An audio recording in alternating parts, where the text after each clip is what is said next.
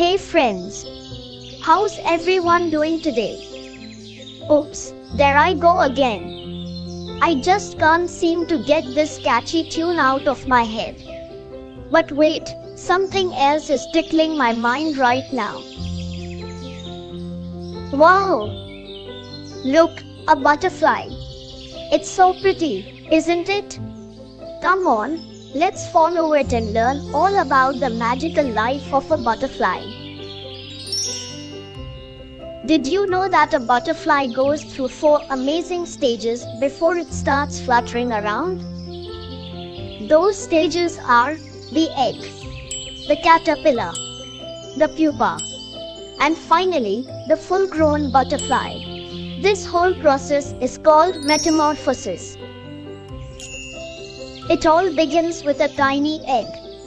Butterfly eggs can be all sorts of shapes and colors, but they have one thing in common. They're wrapped in a thin but sturdy shell for protection. And at the top, there's a special little spot called the micropyle. That's where air and water sneak into the egg to help the little one grow.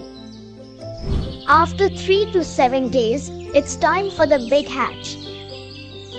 The little larva inside breaks through the shell with its tiny jaws and out comes a caterpillar. It's time for the caterpillar to eat, and eat some more. Did you know that a caterpillar's first meal is often the very egg it hatched from? After that, it chomps down on the leaves of the plant where it was born. This is its major feeding stage, and it lasts about 2 to 5 weeks. And boy, do they grow fast. When it's grown enough, the caterpillar finds a cozy spot and spins a silk pad around itself. Now, it's time for a rest as it turns into a pupa.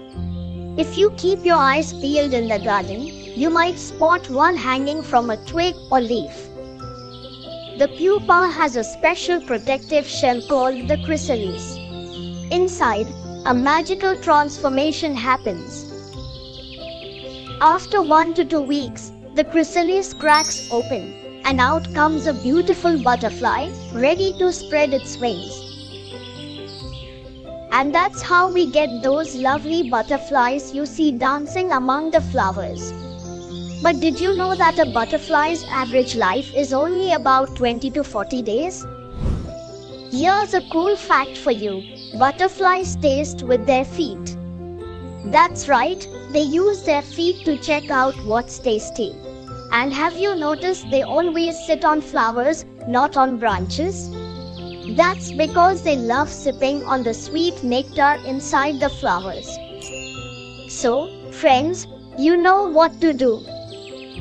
Plant more flowers around you and welcome these beautiful butterflies to your garden. It'll be like creating a little butterfly paradise. That's all for today, but don't forget to tune in next time for more fun facts.